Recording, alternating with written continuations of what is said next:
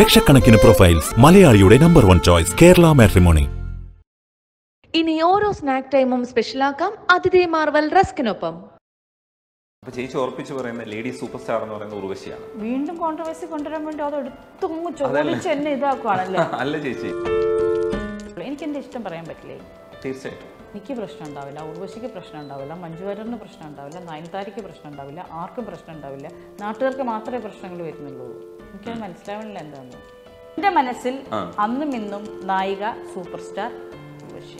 പക്ഷേ എനിക്ക് ഉർവശിയെക്കാളും ഇഷ്ടം KPS ലളിതയാണ്. നീ ഭാവിയിലെ KPS ലളിതയാണ്, അതുകൊണ്ട് നായികയാവാൻ നിൽക്കരുത്. അതുകൊണ്ട് KPS ലളിതയും സുകുമാരിയൊക്കെ ചെയ്യുന്ന പോലുള്ള റോൾസ് നീ ചെയ്യണം. ഇല്ലെങ്കിലേ നീ നിന്നു പോകും ഇടയ്ക്ക് വെച്ച്. മറ്റത് അവസാനം വരെ അഭിനയിക്കാം. ഞാൻ അഭിനയ രംഗത്തേക്ക് വരണമെന്ന് വിചാരിച്ചിരുന്ന ഒരാളല്ല. നിയമം പഠിക്കണം എന്ന് ആഗ്രഹിച്ച ഒരാളാണ്. ലോ കോളേജിൽ മിനി ചേച്ചിയാണ് എൻ്റെ അടുത്ത് പറയുന്നത്, കൽപ്പന ചേച്ചി. മിനി ചേച്ചിയാണ് പറയുന്നത്, മക്കളെ ഇവിടെ കോമഡി ചെയ്യാൻ ആരും ഇല്ലടി, എൻ്റെയൊക്കെ കാലം കഴിഞ്ഞാൽ ഇവിടെ കോമഡി അന്യം നിന്ന് പോകും, കോമഡി ചെയ്യാൻ ആരുമില്ല, നീ കോമഡി ചെയ്ത് നോക്ക്, നന്നായിരിക്കും, നീ കോമഡി ചെയ്ത് നോക്ക്. അമ്മയായിട്ട് ഭയങ്കര ക്ലോസ് ആണ് ഞാൻ. അമ്മ വന്ന വഴികൾ ഒരുപാട് പഠിക്കാനുണ്ട് പാടാൻ. അപ്പോൾ ഒരിക്കലും ഞാൻ പറഞ്ഞു, ഈ ഫെമിനിസം എന്ന് പറയുന്നത് അതൊക്കെയാണ്. ഫെമിനിസ്റ്റ് എന്നല്ല, അതായത് സ്ത്രീത്വം എന്ന് പറയുന്നത് അവരുടേതായ ഒരു സ്ഥാനം ഉറപ്പിക്കുന്ന ഒരു, അവർക്ക് അതുകൊണ്ട് തന്നെ ആരുടെയും മുമ്പിൽ തലകുനിക്കേണ്ടി വന്നിട്ടില്ല. ബ്യൂട്ടി പാർലർ തുടങ്ങാൻ പോയതാണ്, എന്നിട്ട് അവിടെയാണ് പോത്ത് കച്ചവടം എന്ന് പറഞ്ഞിട്ടാണ് ഈ ഓൺലൈൻ ന്യൂസ് വന്നത്. ഓൺലൈൻകാർക്ക് എന്ത് എഴുതിക്കൂടാ? 24 പ്രാവശ്യം എൻ്റെ ഡൈവോഴ്സ് കഴിഞ്ഞില്ലേ? അതായത് ഞാൻ ഫാം നടത്തിയിട്ട് അതിൽ നിന്ന് 10ൻ്റെ പൈസ എടുത്തിട്ട് ഞാനൊരു ഫുഡ്, ഒരു ചായ മേടിച്ച് കൊടുത്തിട്ടില്ല. കാരണം അതെല്ലാം ഞാൻ അവിടെ തന്നെയാണ് ചിലവാക്കിയത്. എനിക്ക് ലാഭമൊന്നും ഉണ്ടായിട്ടില്ല. മഞ്ജു പിള്ളയാണ് മുഖങ്ങളിൽ നമുക്കപ്പോൾ. നമസ്കാരം ചേച്ചി. നമസ്കാരം ചേച്ചി. ഇങ്ങനെ മനോരമയുടെ പ്രോഗ്രാമിൽ ഇങ്ങനെ ചിറകടിച്ച് ഇങ്ങനെ പറന്നു പോകുന്ന ഒരു ചിരി ഉണ്ടല്ലോ, ആ ചിരി കാണുമ്പോൾ ഞാൻ ആലോചിക്കുന്നത് മഞ്ജു ചേച്ചി ചിരിക്കുകയാണെങ്കിൽ ഓക്കെ ആണെന്നുള്ള പ്രേക്ഷകർ വിചാരിക്കുന്നുണ്ട്. അപ്പം എന്തായാലും വലിയ ചിരികൾ ഉണ്ടാവുന്ന സമയത്താണ് ചേച്ചി ഇങ്ങനെ പറന്നു പോകുന്നത്. അത് നമുക്ക് എന്താണെന്ന് വെച്ച് കഴിഞ്ഞാൽ, എൻ്റെ ചിരി എന്ന് പറഞ്ഞാൽ പൊതുവെ 10 പേര് അറിയുന്ന ചിരിയാണ്. സൗണ്ട് ഭയങ്കരമായിട്ട് വോളിയം കൂടും. ഞാൻ മനസ്സ് തുറന്ന് ചിരിക്കുകയും കരച്ചിൽ വന്നാൽ പൊട്ടിക്കരയുകയും ചെയ്യുന്ന 2 എക്സ്ട്രീമാണ്. അപ്പോൾ ഈ ചിരിക്കുന്ന സമയത്ത്, ഷൂട്ടിങ്ങിൻ്റെ സമയത്ത് എന്താ പറയുക, അതൊരു ഇതാവണ്ടെന്ന് കഴിച്ചിട്ട് ചില സമയത്ത് പക്ഷെ കൺട്രോൾ കിട്ടാറില്ല. അപ്പം കൺട്രോൾ ചെയ്യുമ്പോൾ, ചിരി കൺട്രോൾ ചെയ്യുമ്പോൾ ഇങ്ങനെ ആവുന്നതാണ്. അത് പറയും വവ്വാല് ചിരിക്കുന്നവരെയാണ്. പ്രോഗ്രാമിൽ അങ്ങനെ ഒരു പേരും കിട്ടിയിട്ടുണ്ട്. ശരിക്കും എനിക്ക് തോന്നുന്നു 10 വർഷത്തിലേറെ തട്ടിമുട്ടിയും ചെയ്തു. അതെ അതെ അതെ. ഈ തട്ടിയും മുട്ടിയുമാണ് ശരിക്കും ആൾക്കാരുടെയൊക്കെ മനസ്സിലും മഞ്ജു പിള്ള എന്ന് പറഞ്ഞ ഒരു ആളിനെ ശരിക്കും മോഹനവല്ലിയായിട്ട് മാറ്റുന്നത് ശരിക്കും തട്ടിമുട്ടി എന്ന് പറയുന്ന ഒരു സംഗതിയാണ്. അപ്പം ശരിക്കും അതിൻ്റെ ഒരു വഴിയുണ്ടല്ലോ, അത് വല്ലാത്തൊരു വഴിയാണ്. കേരളത്തിൽ ചേച്ചിയുടെ ആരാധകരെ ഒരുപാട് ഉണ്ടാക്കിയ ഒരു പ്രോഗ്രാമാണ്. ആക്ച്വലി തട്ടിയും മുട്ടിയും എന്ന് പറഞ്ഞു കഴിഞ്ഞാൽ ഒരു ന്യൂജൻ, അല്ലെങ്കിൽ ന്യൂജൻ എന്ന് ഞാൻ പറയുന്നില്ല, ഇപ്പം ആ ഒരു വാക്ക് ശരിയല്ല. കാരണം നമ്മുടെ പിള്ളേരൊക്കെ നല്ല അടിപൊളി പിള്ളേരാണ്. അതിന് ന്യൂജൻ എന്ന് പറഞ്ഞ് ഞാൻ അവരെ ഇതാക്കാൻ ഉദ്ദേശിക്കുന്നില്ല. നമ്മുടെ പിള്ളേരുടെ ഇടയിൽ, യങ്സ്റ്റേഴ്സിൻ്റെ ഇടയിൽ ശരിക്കും തട്ടിയും മുട്ടിയും എന്ന് പറയുന്നത് ഭയങ്കരമായിട്ടുള്ളൊരു ഒരു ഇമ്പാക്റ്റ്, അല്ലെങ്കിൽ ഒരു വേറൊരു ചിന്താഗതി, അതായത് കലയെ ചിന്തിക്കുന്ന രീതിയിൽ വ്യത്യാസം വരുത്തിയിട്ടുണ്ട്, ആരാധിക്കുന്നതിൽ വ്യത്യാസം വരുത്തിയിട്ടുണ്ട് എന്ന് എനിക്ക് തോന്നുന്നു. കാരണം പണ്ടുള്ള സീരിയൽസ് അല്ലെങ്കിൽ അങ്ങനെയുള്ള സാധനങ്ങൾക്ക് അത്ര ഒരു ഇത് കൊടുത്തിരുന്നില്ല. പക്ഷെ ഞാൻ അതിന് മുമ്പ് ചെയ്തിട്ടുണ്ട്. ഞാൻ ലൈഫ് ഈസ് ബ്യൂട്ടിഫുൾ എന്ന് പറഞ്ഞിട്ട് ഞാനൊരു പ്രോഗ്രാം ചെയ്തിരുന്നു ഏഷ്യാനെറ്റിലും കൈരളിയിലും മറ്റ് ചില കുടുംബ ചിത്രങ്ങളിൽ നിന്നായിരുന്നു. ആർ ഗോപിനാഥ് എന്ന് പറഞ്ഞു, ഗോപി സാറാണ് ഡയറക്റ്റ് ചെയ്തിരിക്കുന്നത്. ബാലേന്ദ്രമേനോൻ സാറിൻ്റെ ഒക്കെ അസോസിയേറ്റ് ആയിരുന്നു. ഗോപി സാറിൻ്റെ ഇൻസ്റ്റന്റ് ഓണം എന്ന് പറഞ്ഞിട്ടൊരു എപ്പിസോഡ് ഞാനും സിദ്ദിഖിക്കയും കൂടെ ചെയ്ത ഒരു സബ്ജക്റ്റിൽ നിന്നാണ് അത് പിന്നെ സിദ്ദിഖിക്ക് ചെയ്യാൻ പറ്റാതെ ജഗദീഷേട്ടൻ ചെയ്യുകയും ചില കുടുംബ ചിത്രങ്ങൾ എന്ന് പറഞ്ഞ് കൈരളിയിൽ വരികയും, പിന്നെ എനിക്ക് വേണ്ടി തന്നെയാണ്. ഞാനന്ന് പ്രഗ്നൻ്റ് ആയിട്ട് 8 മാസം വരെ അഭിനയിച്ചു. 8-8.5 മാസം വരെ അഭിനയിച്ച് കഴിഞ്ഞ ഒരു എപ്പിസോഡ് ഞാൻ എഴുന്നേറ്റ് ഓടുന്ന ഒരു സീൻ ഉണ്ടായിരുന്നു. അത് കണ്ടിട്ട് എൻ്റെ ഡോക്ടർ വിളിച്ചിട്ട് പറഞ്ഞു, കുട്ടിക്ക് അവിടെ പ്രസവിക്കണോ അതോ ഹോസ്പിറ്റലിൽ പ്രസവിക്കണം തീരുമാനിക്കാം എന്ന് പറഞ്ഞ് എന്നെ നിർത്തിച്ചതാണ്. പിന്നെ ആഫ്റ്റർ 1 ഇയർ ഡെലിവറി കഴിഞ്ഞിട്ട് 1 വർഷത്തിന് ശേഷം ഞാൻ ഏഷ്യാനെറ്റിൽ same subject life is beautiful എന്ന് പറഞ്ഞിട്ട് ചെയ്തിരുന്നു. അത് വളരെയധികം ഒത്തിരി നാള് ഇതുപോലെ തന്നെ തട്ടിയും മുട്ടിയും പോലെ തന്നെ ഒരുപാട് നാള് വിശ്വനാഥനും സുലു എന്ന് പറയുന്ന ഒരു ക്യാരക്ടർ, അത് അന്നത്തെ കാലത്ത് വളരെ ഹിറ്റായിരുന്നു. തട്ടിയും മുട്ടിയും പോലെ അല്ലെങ്കിൽ അതിനേക്കാൾ ഏറെ ഹിറ്റായൊരു പ്രോഗ്രാമാണ്. അന്നും ഈ പറഞ്ഞ പോലെ എന്നെ ജഗദീഷ് ചേട്ടനും ശരിക്കും ഹസ്ബൻഡ് ആൻഡ് വൈഫായിട്ട് കണ്ടിരുന്ന വീട്ടമ്മമാർ അല്ലെങ്കിൽ വീട്ടുകാരുണ്ടായിരുന്നു. ഒറ്റയ്ക്ക് കാണുമ്പോഴൊക്കെ അയ്യോ എവിടെ ഭാര്യ എവിടെ അല്ലെങ്കിൽ ഭർത്താവ് എവിടെ എന്നൊക്കെ ചോദിച്ചിട്ട് സംസാരിച്ചിട്ടുണ്ട്. ജഗദീഷ് ചേട്ടൻ ഒരുമിച്ച് പോകുമ്പോൾ ഭാര്യ ഭർത്താവ് എവിടെയാണ് അങ്ങനെ ഒരു ഇതിലാണ്. കാരണം രമചേച്ചിയൊക്കെ ആയിട്ട് നിൽക്കുമ്പോൾ ചോദിച്ചിട്ടുണ്ട് മഞ്ജു വന്നില്ലേ എന്ന് ചോദിക്കുമ്പോൾ പറയും മഞ്ജു അല്ല എൻ്റെ ഭാര്യയാണെന്ന് ജഗദീഷ് ചേട്ടൻ പറഞ്ഞിട്ടുണ്ടെന്ന് പറഞ്ഞിട്ടുണ്ട്. അപ്പോൾ അത് കഴിഞ്ഞാണ് തട്ടിയും മുട്ടിയും ചെയ്യുന്നത്. അതുപോലെ തന്നെ ഇന്ദുമുഖി ചന്ദ്രമതി എന്ന് പറഞ്ഞിട്ട് ഞാനും മല്ലിയ ചേച്ചിയും കൂടെ ചെയ്തൊരു പ്രോഗ്രാം ഉണ്ട്. അങ്ങനെ അത് ശരിക്കും തട്ടിമുട്ടിയിൽ നിന്ന് വ്യത്യസ്തമാകുന്നത് തട്ടിമുട്ടിയും ലൈവായിരുന്നു. അവിടെ മറ്റൊരിടത്ത് ഡബ് ചെയ്യണമായിരുന്നു. ഇത് ലൈവായിട്ട് ചെയ്യുന്നതിൻ്റെ ഒരു സുഖമുണ്ട്, അല്ലെങ്കിൽ അതിൻ്റെ ഔട്ട്പുട്ട് എന്ന് പറയുന്നത് ഭയങ്കര രസമാണ് ലൈവായിട്ട് ചെയ്യുന്നതിൻ്റെ. ലളിതാമ്മയാണ് ഓപ്പോസിറ്റ് എന്ന് പറഞ്ഞപ്പോൾ എനിക്ക് പിന്നെ ഒന്നും ആലോചിക്കേണ്ടി വന്നില്ല. കാരണം ലളിതാമ്മയുടെ കൂടെ ഓപ്പോസിറ്റ് നിൽക്കുന്നൊരു സാധനം ഒരു ചെറിയ പേടിയുണ്ട് എനിക്ക്. പക്ഷെ ലളിതാമ്മയായിട്ട് ഭയങ്കര ക്ലോസ് ആണ് ഞാൻ. പക്ഷെ എനിക്ക് തോന്നുന്നു ഒന്നുകൂടെ ക്ലോസ് ആയത് അല്ലെങ്കിൽ ഒന്നുകൂടെ അടുത്തത് തട്ടിമുട്ടിയിൽ വന്നതിന് ശേഷമായിരിക്കും. എന്നെ എറണാകുളത്തേക്ക് മാറ്റി താമസിപ്പിക്കുന്നത് ലളിതാമ്മയാണ്, ഫ്ലാറ്റ് എടുത്ത് തരുന്നത് ലളിതാമ്മയാണ്. പിന്നെ എന്താ പറയുക, ഇവിടെ എറണാകുളത്ത് അമ്മ ഷിഫ്റ്റ് ചെയ്തു. അമ്മയും സിദ്ധുവും കൂടി തൈക്കുളത്തൊരു ഫ്ലാറ്റിലായിരുന്നു ആദ്യം ഞാൻ താമസിച്ചിരുന്ന ഫ്ലാറ്റിൽ. അതിൻ്റെ താഴെ എനിക്ക് റൂം എടുത്ത് തന്ന് ഫ്ലാറ്റ് എടുത്ത് കാണിച്ചു തന്ന് അവിടെ താമസമാക്കി. അത് കഴിഞ്ഞിട്ടാണ് അവർ പേട്ടയിലേക്ക് താമസം മാറുന്നത്. അപ്പോൾ അത്ര അടുപ്പമായി. പിന്നെ അതുകൊണ്ടും കൂടെയാണ് എനിക്ക് പിന്നെ വെച്ചാൽ വീട് പോലായി ആ ഒരു സെറ്റ്. അമ്മയും ഞാനും അവിടെ പോയി കഴിഞ്ഞാൽ ഷൂട്ടിങ്ങിന് പോകുന്നുള്ളൊരു ഇതില്ല. ഈ നേരത്തെ പറഞ്ഞ പോലെ തന്നെ നമ്മളുടെ എഫേർട്ട് എന്ന് പറഞ്ഞില്ലേ, നമ്മളുടെ എഫേർട്ടല്ല, ശരിക്കും നമ്മളങ്ങ് ജീവിക്കുകയായിരുന്നു അവിടെ എഫേർട്ടൊന്നും വന്നിട്ടില്ല. പിള്ളേരാണെങ്കിലും കണ്ണനും മീനാക്ഷിയൊക്കെ ശരിക്കും കുഞ്ഞിലേ വന്നതാണ്. കണ്ണൻ 7ാം ക്ലാസ്സിൽ പഠിക്കുമ്പോഴെന്തോ വന്നതാണ്. അവനിപ്പോൾ 10-22 വയസ്സായി, കെട്ടിക്കാറായി. മീനാക്ഷി ശരിക്കും കെട്ടിക്കാറായി. അങ്ങനെ പിള്ളേരൊക്കെ വരും. കാരണം പിള്ളേരുടെ വളർച്ച, പിള്ളേരെപ്പോഴും പറയും ഞങ്ങളുടെ അമ്മയൊക്കെ വിളിച്ചതിനെക്കാട്ടിലും കൂടുതൽ ഞങ്ങൾ മഞ്ജുച്ചിയാണ് മമ്മീന്ന് വിളിച്ചിരിക്കുന്നതെന്ന് പറയും. അതുപോലെ ലളിതാമ്മ, കാരണം ഞങ്ങൾ അടി കൊടുത്ത് വളർത്തിയ പിള്ളേരാ അവരൊക്കെ. ഇപ്പൊ വലിയ പിള്ളേരായി. ശരിക്കും ഒരു കുടുംബമാണ് തട്ടിമുട്ടി. ശരിക്കും പറഞ്ഞാൽ ഈ KPSC ലളിത എന്ന് പറഞ്ഞാൽ മറ്റൊരു പകരം വെക്കാൻ ഇല്ലാത്തൊരു പേരാണ്. ഒരുപക്ഷെ നമ്മളത്രയും ക്യാരക്ടേഴ്സിലൂടെ നമ്മുടെ മനസ്സിലേക്ക് പതിഞ്ഞു. ചില വിളികളൊക്കെ ഉണ്ട്. ചില സമയത്ത് ഇപ്പോൾ വീണ്ടും ചില വീട്ടുകാര്യങ്ങളിൽ അയാൾ മകൻ ഇറങ്ങിപ്പോകുന്ന സമയത്ത് ഒരു കരച്ചിലുണ്ട്. നമ്മൾ ഭയങ്കരമായിട്ട് ഹോണ്ട് ചെയ്യുന്ന കരച്ചിലാണ്. അത് പുറമേ തന്നെ ഒരുപാട് ഇപ്പോൾ വോയിസ് ഓവർ കൊണ്ട് തന്നെ മതിലുകൾ എന്ന് പറയുന്ന ചിത്രത്തിൽ ഭയങ്കരമായൊരു ചിത്രം വരയ്ക്കാൻ കഴിഞ്ഞിട്ടുള്ള ഒരാളാണ്. അപ്പോൾ ഒരുപാട് സിനിമകളിൽ നമുക്ക് ഒരുപാട് ക്യാരക്ടേഴ്സിനെ വ്യത്യസ്തമായി തന്നെ അവതരിപ്പിച്ചതാണ് KPSC ലളിത എന്ന് പറയുന്നത്. ശരിക്കും അങ്ങനെ ഒരു പകരം വെക്കാനില്ലാത്തതെന്നൊക്കെ നമ്മൾ ക്ലീഷേ വേർഡാണെങ്കിൽ പോലും ഒരുപക്ഷെ KPSC ലളിതയെക്കുറിച്ച് നമുക്ക് അങ്ങനെ തന്നെ പറയാം. അത്രയും ക്യാരക്ടേഴ്സിനെ ചെയ്തിട്ടില്ല. അതൊരു നഷ്ടം, ഭയങ്കര നഷ്ടമാണ്. പക്ഷെ നിങ്ങളുടെ ഒരു കോംബോയിലും എന്തൊക്കെയാണ് മനസ്സിലാക്കാൻ പഠിക്കാൻ പറ്റിയത് ചേച്ചിയിൽ നിന്ന്? ഒരുപാട് കാര്യങ്ങൾ. കാരണം ലളിതാമ്മ എന്ന് പറയുന്നത്, ഞാൻ അമ്മ എന്ന് തന്നെയാണ് വിളിച്ചിരുന്നത്. അമ്മയെക്കുറിച്ച് പറയുകയാണെങ്കിൽ അമ്മ വന്ന വഴികൾ ഒരുപാട് പഠിക്കാനുണ്ട്, പാഠം. അപ്പം തട്ടിമുട്ടിയുമൊക്കെ ചെയ്തിൽ കുറേ കഴിഞ്ഞപ്പോഴത്തേക്കും പിന്നെ ഞങ്ങൾ കുറേ, അതായത് ഒരു 80-90% ഞങ്ങൾ ഒരുമിച്ചായിരുന്നു. തിരിച്ചു വീട്ടിൽ പോയാൽ ഒരുമിച്ച്, ലൊക്കേഷനിൽ വരുന്ന ഒരുമിച്ച്, വെറുതെ ഇരിക്കുമ്പം വീട്ടിൽ പോകും, അല്ലെങ്കിൽ പുറത്ത് പോകും, സിനിമ കാണാൻ പോകും, ഭക്ഷണം കഴിക്കാൻ പോകും, എല്ലാം ചെയ്യും. അപ്പം ഈ സമയങ്ങളിലൊക്കെ പഴയ കാര്യങ്ങളാണ് പറഞ്ഞുകൊണ്ടിരുന്നത്. അമ്മ വന്ന വഴികൾ, അമ്മ എടുത്ത എഫേർട്ട്, അമ്മയുടെ കഷ്ടപ്പാടുകൾ. അപ്പോൾ ഒരിക്കലും ഞാൻ പറഞ്ഞു, ഈ ഫെമിനിസം എന്ന് പറയുന്നത് അതൊക്കെയാണ്. ഫെമിനിസ്റ്റ് എന്നല്ല, അതായത് സ്ത്രീത്വം എന്ന് പറയുന്നത് അവരുടേതായ ഒരു സ്ഥാനം ഉറപ്പിക്കുന്ന ഒരു അതാണ് ഫെമിനിസം എന്ന് ഞാൻ വിശ്വസിക്കുന്നത്. ശരിക്കും അവർക്ക് അതുകൊണ്ട് തന്നെ ആരുടെയും മുമ്പിൽ തലകുനിക്കേണ്ടി വന്നിട്ടില്ല. ഞാൻ പോരാടി നേടിയതാണ്. അപ്പൊ അത് അവർക്ക് അവകാശപ്പെട്ടതാണ്. ഇതിലാർക്കും കുറ്റം പറയാൻ പറ്റില്ല. അവർ നശിപ്പിച്ചിട്ടില്ല, ഒന്നും ചെയ്തിട്ടില്ല കലയെ. അപ്പൊ അതുകൊണ്ട് തന്നെയാണല്ലോ നമ്മൾ ഇന്നും തീരാനഷ്ടം എന്ന് പറയുന്ന കുറെ ആൾക്കാർ, ലളിതാമ്മ, മീനാമ്മ, സുകുമാരിയമ്മ, ശങ്കരാടിയങ്ങള്, പിന്നെ ഒടുവിലങ്ങള്, എല്ലാവരും അങ്ങനെ തന്നെയല്ലേ. നമുക്ക് പകരം വയ്ക്കാൻ ആരും ഇല്ലല്ലോ.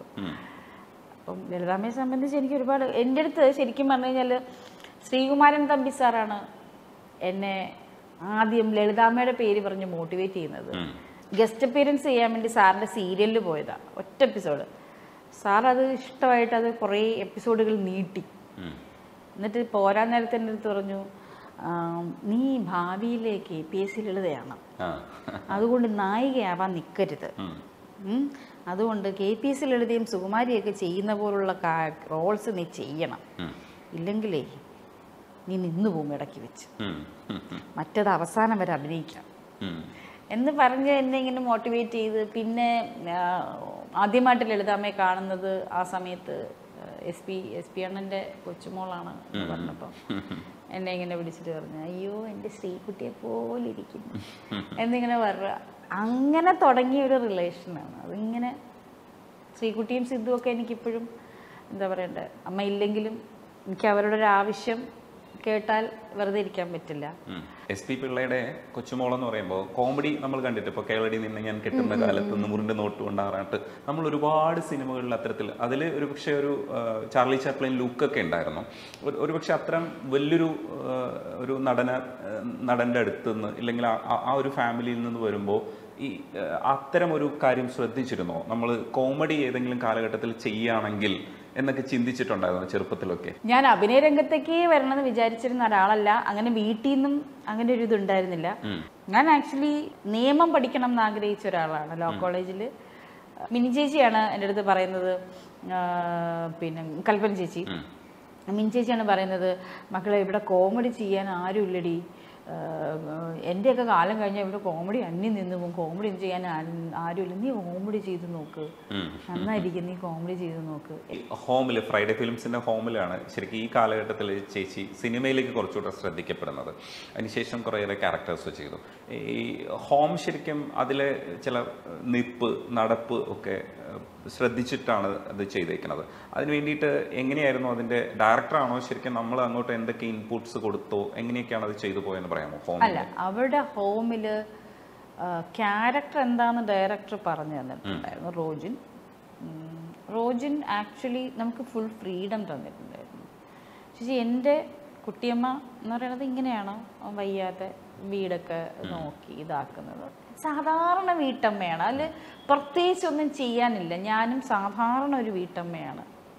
ആർട്ടിസ്റ്റ് മഞ്ജു പിള്ളൈ എന്ന ആർട്ടിസ്റ്റിനെ മാറ്റി നിർത്താൻ വീട്ടിൽ വെറും മഞ്ജു അമ്മ മകൾ എന്ന് മഞ്ജു എന്ന മകൾ മഞ്ജു എന്ന അമ്മ എടുത്തു കഴിഞ്ഞാൽ കുട്ടിയമ്മ തന്നെയാണ്, സാധാരണ ഒരു വീട്ടമ്മയാണ്. അപ്പം അതിൽ ചേച്ചി എന്താന്ന് വെച്ചാൽ ചെയ്യാമെന്നാണ് പറഞ്ഞത്. കാലിനൊരു വേദനയുണ്ട് എന്ന് പറഞ്ഞിട്ടുണ്ടായിരുന്നു. അതെവിടെ എപ്പോഴും ഇല്ലെങ്കിലും നമുക്ക് ഇരുന്നെണീക്കുമ്പോൾ പെട്ടെന്ന് നടക്കുമ്പോൾ സ്റ്റെപ്പ് കയറുമ്പോഴൊക്കെയാണ് ഇത് കൂടുക. അപ്പം അങ്ങനെയുള്ള ഒരു ഓർമ്മ മനസ്സിലിട്ടിട്ടാണ് ആ പെർഫോം ചെയ്തത്.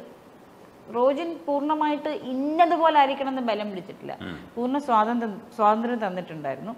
അതുപോലെ തന്നെ നമ്മുടെ ചുറ്റും കുട്ടിയമ്മമാരില്ലേ? അതെ അതെ, അതാ ഞാൻ പറയാൻ വീട്ടിലില്ലേ? കണ്ടിട്ടുണ്ട്, ഞാൻ ഇതേപോലുള്ള അനുഭവിച്ചിട്ടുണ്ടെന്നാണ് എനിക്കത് കണ്ടപ്പോൾ തോന്നിയത്. ചേച്ചി ഇപ്പോൾ ചേച്ചിക്ക് ഇഷ്ടപ്പെട്ട ഒരാളാണ് ഉർവശി. ഇപ്പോൾ സ്ഫടികം റിലീസിന് വരുന്നുണ്ട്. അന്ന് ചെയ്തു വെച്ചൊരു ക്യാരക്ടർ എന്ന് പറയുന്നത് ഭയങ്കര രസമായിട്ടാണ്. ഒരുപാട് ക്യാരക്ടേഴ്സ്, നമുക്ക് എണ്ണി തീർക്കാൻ പറ്റാത്ത ക്യാരക്ടേഴ്സ് ചെയ്ത ഒരാളാണ് ഉർവശി എന്ന് പറയുന്നത്. അത് കഴിഞ്ഞിട്ടില്ല. അതെ, ഡിഫറെന്റ് ആയിട്ടുള്ള ക്യാരക്ടേഴ്സാണ് ചെയ്തിരിക്കുന്നത്. ഞാൻ എൻ്റെ അഭിപ്രായം കേട്ടോ പറഞ്ഞത്. ടു ബി ഫ്രാങ്ക്, ഞാൻ എൻ്റെ അഭിപ്രായമാണ് പറയുന്നത്. അത് ഞാൻ എപ്പോഴും അത് അങ്ങനെ തന്നെ പറയുള്ളൂ. എനിക്ക് എൻ്റെ ഇഷ്ടം പറയാൻ പറ്റില്ലേ? തീർച്ചയായിട്ടും എനിക്ക് എൻ്റെ അഭിപ്രായമില്ലേ? എനിക്ക് എൻ്റെ ഇഷ്ടങ്ങളില്ലേ? എന്നെ ഇഷ്ടപ്പെടാത്ത എത്രയോ ആൾക്കാരുണ്ട്. പക്ഷെ ആ കമ്പാരിസൺ ആണ്. ഞാൻ കമ്പയർ ചെയ്തില്ലല്ലോ. ഞാൻ എവിടെ എന്ത് പേരാണ് പറഞ്ഞത്? അന്ന് ലേഡി സൂപ്പർ സ്റ്റാർ എന്ന് വിളിക്കുന്നതാണ് അത്. വിളിക്കപ്പെടുന്ന അത് അവരല്ലല്ലോ വിളിച്ചത്. എനിക്ക് എൻ്റെ മനസ്സിലതാണ്. അതൊരു കോൺട്രവേഴ്സിക്ക് പറഞ്ഞതല്ല, എൻ്റെ ഇഷ്ടം അതാണ്. എന്നെ ഇഷ്ടപ്പെടാത്ത എത്രയോ ആൾക്കാരുണ്ട്, കമ്പയർ ചെയ്യുന്ന എത്രയോ ആൾക്കാരുണ്ട്. അവരോടൊക്കെ പോയി എനിക്ക് വഴക്കുണ്ടാക്കാൻ പറ്റുമോ? അത് ഓരോരുത്തരുടെ ഇഷ്ടമാണ്. അപ്പൊ ചേച്ചി ഓർപ്പിച്ച് പറയുന്നത് ലേഡി സൂപ്പർ സ്റ്റാർ എന്ന് പറയുന്നത് ഉർവശിയാണ്. വീണ്ടും കോൺട്രവേഴ്സി കൊണ്ടുവരാൻ വേണ്ടി അത് എടുത്തു ചോദിച്ച് എന്നെ ഇതാക്കുവാണല്ലോ. അല്ല ചേച്ചി, എന്റെ മനസ്സിൽ അന്നും ഇന്നും നായിക super star ഉർവശിയാണ്. Super star Urvashi എന്ന് ഞാൻ പറയുന്നത് നായിക സ്ഥാനത്ത് നിന്നുകൊണ്ടാണ് ഞാൻ പറഞ്ഞത്. കാരണം അങ്ങനെ നോക്കുവാണെങ്കിൽ ഷീലമ്മ സൂപ്പർ സ്റ്റാർ അല്ലേ, ശാരദാമ്മ സൂപ്പർ സ്റ്റാർ അല്ലേ, അല്ലേ? എന്ന് വെച്ച് ഞാൻ അവരെ ഇഷ്ടമല്ലെന്ന് അവരെ തള്ളി പറയുകയാണോ ചെയ്തത്? ഒരിക്കലും. അവരൊക്കെ അന്നത്തെ ലേഡി സൂപ്പർ സ്റ്റാറാ അല്ലേ? അവര് ചെയ്ത സിനിമകൾ, അവർ ചെയ്ത ക്യാരക്ടറുകൾ ആര് ചെയ്തു എന്ന് വെച്ചാൽ അവരെ തള്ളി പറഞ്ഞതല്ല. അങ്ങനെയല്ല ഞാൻ പറഞ്ഞത്. എൻ്റെ മനസ്സിൽ എനിക്കിഷ്ടം അന്നും ഇന്നും എൻ്റെ സൂപ്പർ സ്റ്റാർ ഉർവശിയാണ്. എൻ്റെ മൈ പേഴ്സണൽ ഇഷ്ടം. പക്ഷേ എനിക്ക് ഉർവശിയെക്കാളും ഇഷ്ടം KPS ലളിതയാണ്. യെസ്, അതാ ഞാൻ പറഞ്ഞത്. ഇത് വെറുതെ ഒരു കോൺട്രവേഴ്സി. എനിക്കിതിനൊന്നും സമയമില്ല കേട്ടോ. ഞാനിപ്പോൾ നിങ്ങൾ ചോദിച്ചുകൊണ്ടെടുത്ത് പറഞ്ഞതാ. എൻ്റെ വീട്ടിൽ എനിക്ക് ഇഷ്ടം പോലെ പ്രശ്നങ്ങളും ടെൻഷനും ഫിനാൻഷ്യലിയും അല്ലാതെയൊക്കെ പ്രശ്നങ്ങളുണ്ട്. എൻ്റെ മോൾ ഇറ്റലിയിൽ എന്തെടുക്കുന്നു, എൻ്റെ അമ്മയുടെ കണ്ണിൻ്റെ ഓപ്പറേഷൻ കഴിഞ്ഞിരിക്കുന്ന ഈശ്വര, ഞാനിവിടെയാണല്ലോ, അവിടെ പൂരടിയാ. ഞാനത് വായിക്കാറില്ല, എൻ്റെ അടുത്ത് വായിച്ചവർ പറഞ്ഞാണ് പൂരടിയാ. അപ്പം ഞാൻ പറയുന്നത് എന്നെ കൊണ്ട് ഇത്രയൊക്കെ പറ്റൂ. ജീവിതത്തിന്റെ ഭാഗമാണ്. ചില അഭിപ്രായങ്ങളൊക്കെ പറയേണ്ടി വരും. ഇപ്പം ഇന്ദ്രൻസ് ഏട്ടൻ ഇടയ്ക്കൊരു അഭിപ്രായം പറഞ്ഞത് മോശമായി എന്നുള്ള അർത്ഥത്തില് WCC പ്രശ്നത്തില് കാര്യമായിട്ട് ഗൗരവം. അവർക്കൊന്നും പ്രശ്നം ഉണ്ടാവില്ല, നാട്ടുകാർക്കേ പ്രശ്നം ഉണ്ടാവുള്ളൂ. ഈ പറഞ്ഞ WCCക്കും പ്രശ്നം ഉണ്ടാവില്ല, പിന്നെ ഇന്ദ്രൻസ് ഏട്ടനും പ്രശ്നം ഉണ്ടാവില്ല, എനിക്ക് പ്രശ്നം ഉണ്ടാവില്ല, ഉർവശിക്ക് പ്രശ്നം ഉണ്ടാവില്ല, മഞ്ജു വാര്യറിന് പ്രശ്നം ഉണ്ടാവില്ല, നയൻതാരയ്ക്ക് പ്രശ്നം ഉണ്ടാവില്ല, ആർക്കും പ്രശ്നം ഉണ്ടാവില്ല. നാട്ടുകാർക്ക് മാത്രമേ പ്രശ്നങ്ങൾ വരുന്നുള്ളൂ. എനിക്കത് മനസ്സിലാവണില്ല എന്താന്ന്. അവരെ ഞങ്ങളൊക്കെ ഇപ്പോഴും വിളിക്കാറുണ്ട്, സംസാരിക്കാറുണ്ട്. അതൊക്കെ പോട്ടെ, അതൊക്കെ ഉള്ളതല്ലേ എന്ന് പറയാറുണ്ട്. ഞങ്ങൾ എല്ലാവരും അങ്ങോട്ടും ഇങ്ങോട്ടും വിളിക്കാറുണ്ട്, സംസാരിക്കാറുണ്ട്. ചേച്ചി ഇപ്പോൾ നസീർ സംക്രാന്തിയൊക്കെ പ്രോഗ്രാമിൽ കൂടെ ഇരിക്കുന്ന സമയത്ത് അവരിങ്ങനെ പിടിച്ചിട്ട് ചേച്ചിയുടെ സമയത്ത് വലിച്ചൊക്കെ കൊണ്ടുവരാൻ ശ്രമിക്കാറുണ്ട്. ഈ ചിരിയുടെ അടിക്കുകയൊക്കെ ചെയ്യും. അതെ അതെ, രണ്ട് സൈഡിൽ നിന്ന് ഇങ്ങനെ അടിക്കും ഞാൻ.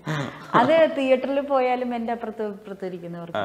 അതൊരു പക്ഷേ എനിക്ക് തോന്നിയിട്ടുള്ളത് ഈ നസീർ സംക്രാന്തിക്ക് അധികം ചിരിക്കില്ല, ഉള്ളിലേക്കാണ് ചിരിക്കുന്നത്. ചേച്ചി എക്സ്പ്രസീവ് ആയിട്ടാണ് ചിരിക്കുന്നത്. അപ്പോൾ രണ്ട് സൈഡിൽ ഇരിക്കുന്ന രണ്ടുപേരും എന്ന് വെച്ചാൽ അധികം എക്സ്പ്രസീവ് അല്ലാത്തതുകൊണ്ട് ചേച്ചിയുടെ എക്സ്പ്രഷൻ കംപ്ലീറ്റ് ഇവരെ പിടിച്ചിട്ടാണ് ചെയ്യുന്നത്. അല്ല, അത് ആക്ച്വലി അങ്ങനെയല്ല. ഞാൻ ഷെയർ ചെയ്യുന്നതാണ് എൻ്റെ സന്തോഷം, ഷെയർ ചെയ്യുന്നതാണ്. നിങ്ങളിത് കാണുന്നില്ലേ? അതാണ് ആ ഒരു സന്തോഷം ഷെയർ ചെയ്യുന്നതാണ്, എൻ്റെ ആ ചിരി ഷെയർ ചെയ്യുന്നതാണ്, എൻ്റെ പോസിറ്റിവിറ്റി ഷെയർ ചെയ്യുന്നതാണ്. അത് ഒരു നാടകം കാണുമ്പോഴോ, ഒരു സ്കിറ്റ് കാണുമ്പോൾ, ഒരു ഷോ കാണുമ്പോൾ, സിനിമ കാണുമ്പോഴൊക്കെ അടുത്തിരിക്കുന്ന എൻ്റെ മോൾക്കും എൻ്റെ അമ്മയ്ക്കും ഒക്കെ കിട്ടാറുണ്ട്. ഞാൻ കടിക്കാറുണ്ട് അടുത്തിരുന്നിട്ട്.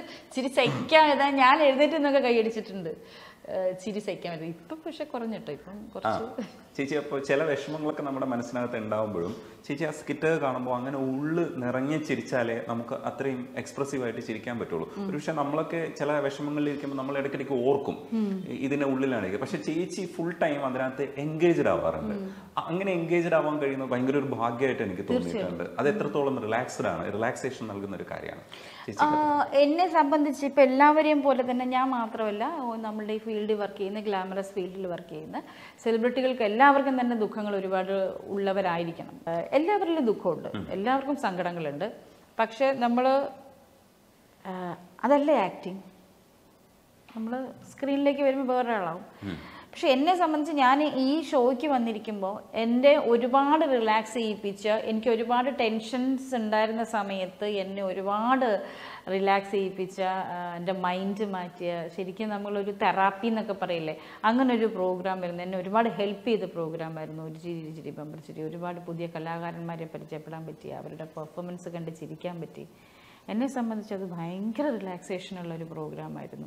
അതുകൊണ്ട് തന്നെയാണ് ഞാൻ കയറിക്കഴിഞ്ഞ് കഴിഞ്ഞാൽ എനിക്ക് എല്ലാം ഞാൻ മാറ്റി വെച്ചിട്ടാണ് കയറുക. കാരണം ഞാൻ ഇരിക്കുന്നത് അവർ എന്താ പറയുക, അവരെ ജഡ്ജ് ചെയ്യാനല്ല. ഞങ്ങൾ ജഡ്ജസ് എന്ന് വിളിക്കാറില്ല, പ്രേപ്പറകളെന്നാണ് വിളിക്കുക. ഞങ്ങൾ അവിടെ ഇരിക്കുന്നത് അവരെ ഹെൽപ്പ് ചെയ്യാനാണ്, അവരെ സഹായിക്കാനാണ്. അപ്പം ഞാൻ എൻ്റെ ടെൻഷനും കൊണ്ടിരുന്ന വേറൊരാളെ എനിക്ക് എങ്ങനെ സഹായിക്കാൻ പറ്റും? അതുകൊണ്ടാണ് ഞാൻ ചിരിച്ചാലേ അവർക്ക് കാശ് കിട്ടും. അതുകൊണ്ട് ഞാൻ അവരിൽ കോൺസെൻട്രേറ്റ് ചെയ്യും. അവരെന്താ പറയുന്നതെന്ന് കോൺസെൻട്രേറ്റ് ചെയ്യുമ്പോൾ എൻ്റെ കാര്യങ്ങൾ ഞാൻ മറന്നു പോവുകയാണ് ചെയ്യാറ്. പിന്നെ ഈ പറഞ്ഞ പോലെ മെച്യൂർഡ് ആയില്ലേ, നമ്മളൊക്കെ മെച്യൂർഡ് ലെവലിലെത്തി. നമുക്ക് ഒന്നിൽ നിന്ന് വേറൊന്നിലേക്ക് മാറാനുള്ള പക്വതയൊക്കെ ആയെന്ന് വിശ്വസിക്കുന്ന ഒരാളാണ്. ആ പ്രായവും നമുക്കായി. ഒന്നിൽ തന്നെ കടിച്ച് തൂങ്ങി ഒരു വിഷമം വന്നാൽ അതിൽ നമുക്ക് ഒത്തിരി വിഷമം വരുന്ന, നമ്മൾ മരണം പോലും മറക്കുന്നില്ലേ? നമ്മുടെ വേണ്ടപ്പെട്ടവരുടെ മരണം പോലും നമ്മൾ മറക്കുന്നു, അന്ന് തന്നെ അല്ലെങ്കിൽ പോലും നമ്മൾ മറക്കുന്നു. നമുക്ക് ഒരുപാട് ടെൻഷൻ ഉണ്ടാകുന്നത് മക്കളെക്കുറിച്ച് ആലോചിച്ചിട്ടായിരിക്കണം. ചേച്ചി ഇപ്പോൾ പറയുമ്പോഴും ഒരുപാട് ക്രൈസിസിലൂടെ കടന്നു വന്നു എന്ന് പറയുന്നത് ഒരു ജീവിത പ്രശ്നങ്ങൾ ഉണ്ടായിട്ടുണ്ട്. ഇപ്പോൾ ഡിവോഴ്സിൻ്റെ കാര്യമുണ്ട്, സാമ്പത്തിക പ്രശ്നങ്ങളുണ്ടാവാം.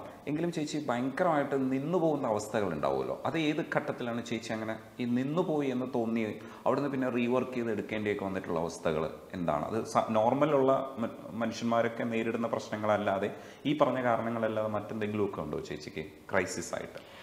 അങ്ങനെയൊന്നും എന്തോ ദൈവം സഹായിച്ച് എനിക്ക് ഉണ്ടായിട്ടില്ല കേട്ടോ. അത് എനിക്ക് നല്ലൊരു കുടുംബം ഉണ്ടായിരുന്നു, നല്ലൊരു സപ്പോർട്ടീവായിട്ടുള്ളൊരു ഫാമിലി ഉണ്ടായിരുന്നു. അതുകൊണ്ട് തന്നെ എനിക്ക് നിന്ന് പോകേണ്ട അവസ്ഥകൾ വളരെ കുറച്ചേ ഉണ്ടായിട്ടുള്ളൂ. എനിക്കങ്ങനെ എന്താ പറയുക, നമുക്കിപ്പോൾ എല്ലാത്തിനും ഓപ്ഷൻസ് ഇല്ലേ. നമ്മളെയാണ് ബോൾഡാക്കി എടുക്കേണ്ടത്. അല്ലെങ്കിൽ നമ്മളുടെ മനസ്സിനെ നമ്മളുടെ കൺട്രോളിൽ വെച്ച് കഴിഞ്ഞാൽ നമുക്കിതൊന്നും ഒരു പ്രശ്നമില്ല, ആർക്കും നമ്മളെ തോൽപ്പിക്കാൻ പറ്റില്ല എന്ന് വിശ്വസിക്കുന്ന ഒരാളാണ് ഞാൻ. ബലം പ്രയോഗിക്കേണ്ടി വരും. ഇപ്പം ഒരു കാര്യമില്ലാതെ എഴുന്നേക്കടാ എന്ന് പറഞ്ഞാൽ എനിക്ക് സൗകര്യമില്ല, ഞാൻ ഇവിടെ എണീക്കില്ല, പിന്നെ ബലം പ്രയോഗിക്കേണ്ടി വരും. അപ്പം നമ്മുടെ മനസ്സിനെയാണ് നമുക്ക് കൺട്രോൾ ചെയ്ത് നിർത്തിയാൽ നമുക്ക് നന്നായിട്ട് മുന്നോട്ട് പോകാൻ പറ്റുമെന്ന് വിശ്വസിക്കുന്ന ഒരാളാണ് ഞാൻ. ആർക്കൊന്നും നമ്മൾ ചെയ്യാൻ പറ്റില്ല എന്ന് വിശ്വസിക്കുന്ന ഒരാളാണ് ഞാൻ. എൻ്റെ കയ്യിലാണ് എൻ്റെ മനസ്സ്, എൻ്റെ കൺട്രോളിലാണ്. അപ്പം ഞാൻ തീരുമാനിക്കും ഞാൻ എന്ത് ചെയ്യണം, ഞാൻ എങ്ങോട്ട് പോകണം എന്നൊക്കെ ഉള്ളത് ഞാൻ തീരുമാനിക്കും. അപ്പോൾ അതുകൊണ്ട് എനിക്ക് വിഷമങ്ങൾ, ഓഫ് കോഴ്സ് വിഷമഘട്ടങ്ങൾ നമുക്ക് എല്ലാവർക്കും ഉണ്ടായിട്ടുണ്ട്. പക്ഷേ ഒരു ഭയങ്കരമായിട്ടുള്ള വിഷമം, ഈശ്വര ആത്മഹത്യയുടെ വക്കീൽ, അങ്ങനെയൊന്നും ഉണ്ടായിട്ടില്ല. നമുക്ക് ഓപ്ഷൻസ് ഇഷ്ടം പോലെ ഉണ്ട്. ഞാൻ ചെയ്യും. അതെ, തീർച്ചയായിട്ടും. അല്ല ചേച്ചി, ഇടയ്ക്ക് പോത്ത് കച്ചവടത്തിന് ചേച്ചി പോയി ഫാം തുടങ്ങി എന്ന് പറയുന്ന ഒരു വാർത്ത കേട്ടു. അതിപ്പോഴുണ്ടോ? അത് ശരിക്കും ഫാമാണോ? അതായത് ഞാൻ ഫാമായിട്ട് തന്നെ സ്റ്റാർട്ട് ചെയ്തതാണ്, ഫാമിംഗ് ഇതായിട്ട് സ്റ്റാർട്ട് ചെയ്തതാണ് കോവിഡ് സമയത്ത്. അതിനകത്തൊരു ഇത് ഞാൻ ചിരിച്ചുകൊണ്ട് പറഞ്ഞ എന്താന്ന് വെച്ചാൽ, ബ്യൂട്ടി പാർലർ തുടങ്ങാൻ പോയതാണ്, എന്നിട്ട് അവിടെയാണ് പോത്ത് കച്ചവടം എന്ന് പറഞ്ഞിട്ടാണ് ഈ ഓൺലൈൻ ന്യൂസ് വന്നത്. ഓൺലൈൻകാർക്ക് എന്ത് എഴുതിക്കൂടാ? 24 പ്രാവശ്യം എന്റെ ഡൈവോഴ്സ് കഴിഞ്ഞില്ലേ? സുജിത്തിന്റെ ആഗ്രഹമായിരുന്നു ഇങ്ങനെ ഒരു ഫാം സ്റ്റാർട്ട് ചെയ്യണം എന്നുള്ളത്. സുജിത്തിന്റെ ആഗ്രഹമായിരുന്നു. അങ്ങനെയാണ്, എന്നോട് പോലും പറയാതെയാണ് ആക്ച്വലി പുള്ളി അത് കണ്ടതും എടുത്തതും ഒക്കെ. നമുക്ക് എന്താണെന്നറിയോ, ഫാം എന്ന് പറഞ്ഞാലും എന്ത് ബിസിനസ് സാധനമാണെങ്കിലും നമ്മൾ കൂടെ നിന്ന് നമ്മളത് ചെയ്യണം. അത് ചെയ്തില്ലെങ്കിൽ ബുദ്ധിമുട്ടാവും. ഇതിപ്പോൾ സിനിമയെ സ്റ്റാർട്ട് ചെയ്തു, ഇനി എനിക്കൊരു ഒന്നിനു വേണ്ടിയും എനിക്ക് പ്രൊഫഷൻ കളയാൻ പറ്റില്ല എന്ന് തോന്നിയത് കൊണ്ട് എനിക്ക് അവിടെ ജോലിക്കാരുണ്ട്, എനിക്ക് മാനേജർ, ഒരു പാർട്ട്ണറുണ്ട്, ഒരു പയ്യനുണ്ട് മാനേജർ. അപ്പോൾ ഇതെല്ലാം കൂടെ വെച്ചിട്ട് പുള്ളി മാനേജ് ചെയ്യുന്നതുകൊണ്ട് കണക്കുകൾ ഞാൻ നോക്കും. അതുകൊണ്ട് ബാക്കിയുള്ളതെല്ലാം വിട്ടിട്ട് പോത്ത് മാത്രമായി മുറ ബ്രീഡ്സ്, ഹരിയാനയിൽ നിന്നുള്ള മുറ ബ്രീഡ്സ് ഇറക്കിയിട്ട് ഞാൻ കർഷകർക്ക് കൊടുക്കും. കർഷകർക്ക് കൊടുത്ത് അവർ, കാരണം ഞാൻ അന്ന് ജഗദീഷ് ചേട്ടൻ്റെ ഇൻ്റർവ്യൂവിൽ ഞാൻ പറഞ്ഞിരുന്നു, അതായത് ഞാൻ ഫാം നടത്തിയിട്ട് അതിൽ നിന്ന് 10 പൈസ എടുത്തിട്ട് ഞാനൊരു ഫുഡ്, ഒരു ചായ മേടിച്ച് കുടിച്ചിട്ടില്ല. കാരണം അതെല്ലാം ഞാൻ അവിടെ തന്നെയാണ് ചിലവാക്കിയിരിക്കുന്നത്. എനിക്ക് ലാഭമൊന്നും ഉണ്ടായിട്ടില്ല, അതിൽ നിന്ന് ലാഭമൊന്നും എനിക്കുണ്ടായിട്ടില്ല. പുതിയ പ്രൊജക്ടുകളെ കുറിച്ച് പറഞ്ഞു. നിതീഷിൻ്റെ ജയജഹയുടെ പ്രൊഡക്ഷൻ ടീമിൻ്റെ തന്നെ ബേസിൽ നായകനാകുന്ന ഒരു പടം, ഫാലിമി എന്നാണ് സിനിമയുടെ പേര്. അതിൻ്റെ ഷൂട്ടിംഗ് നടന്നുകൊണ്ടിരിക്കുന്നു. ജഗദീഷ് ചേട്ടനും ഞാനും ബേസിലും. അതൊരു ത്രൂ ഔട്ട് മൂവിയാണ്, ഒരു ട്രാവൽ മൂവിയാണ്, ഭയങ്കര രസമുള്ളൊരു മൂവിയാണ്. കോമഡി എന്ന് പറയാൻ പറ്റില്ല, ഈ പറഞ്ഞ പോലെ ജയ് കണ്ടതിൻ്റെ ഒരു എഫക്റ്റ്, ഒരു ഫാമിലി സാധനമാണ്. അതാണ് ഫാലിമി എന്നിട്ടിരിക്കുന്നത്. ഫാമിലി തിരിച്ച് ഇങ്ങനെ സെറ്റ് ഫാലിമി ആയി പോകുന്നതാണ് സംഭവം. കമ്മിറ്റ് ചെയ്തിട്ടുണ്ട്. ഇങ്ങനെ ഒരു 3-4 പടങ്ങള് കുഴപ്പമില്ലാതെ തട്ടിമുട്ടിയല്ല, നല്ല തിരക്കിലാണ്. ഈ ഷോസും എല്ലാം കണക്ട് ചെയ്യണ്ടേ?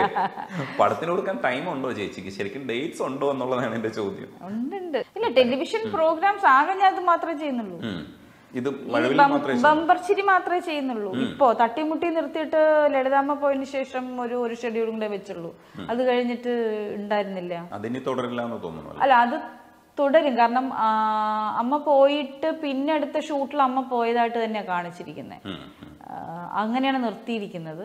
അത് തുടങ്ങണം എന്ന് പറയുന്നുണ്ട്, അറിയില്ല. ഞാൻ ഉണ്ടാവുമല്ലോ, ഉണ്ടാവണം. വന്ന വഴി മറക്കാൻ പാടില്ല. എത്ര സിനിമ എൻ്റെ അടുത്ത് എൻ്റെ ഡയറക്ടർ ചോദിച്ചു, ചേച്ചി നിങ്ങൾ വിടുവാണോ ഇത്, നിങ്ങൾ വരില്ലേ? ഞാൻ ഇതിനെ ഞാൻ വന്ന വഴി മറക്കാറില്ല എന്ന് പറഞ്ഞ്. സിനിമ ഉണ്ടെങ്കിലും ഇടയ്ക്ക് പോയിട്ട് അവിടെയാണ് എൻ്റെ തുടക്കം. മാറാൻ പറ്റില്ല, തുടക്കമല്ല, ഐ മീൻ എൻ്റെ ഒരു 2ാം വരവെന്നൊക്കെ പറയാം. പണ്ട് ചെയ്തിരുന്നു, പക്ഷേ എങ്കിലും തട്ടിമുട്ടി തന്നൊരു ഇമ്പാക്റ്റ് വേറെ ലെവലാണ്. സോ അത് ഞാൻ 2ാമത് തുടങ്ങിയാലും പോയി ചെയ്യും. തീർച്ചയായിട്ടും അങ്ങനെ ജനങ്ങളുടെ മനസ്സിൽ അങ്ങനെ തന്നെ നിലനിൽക്കട്ടെ. ഒരുപാട് പടങ്ങൾ വരട്ടെ. കാണാൻ കഴിഞ്ഞാൽ വളരെ സന്തോഷം. വളരെ സന്തോഷം. Thank you so much. ലക്ഷക്കണക്കിന് പ്രൊഫൈൽസ്, മലയാളിയുടെ നമ്പർ 1 ചോയ്സ്, കേരള മാട്രിമോണി. ഇനി ഓരോ സ്നാക്ക് ടൈമും സ്പെഷ്യലാക്കാം അതിഥി മാർവൽ റസ്കിനൊപ്പം.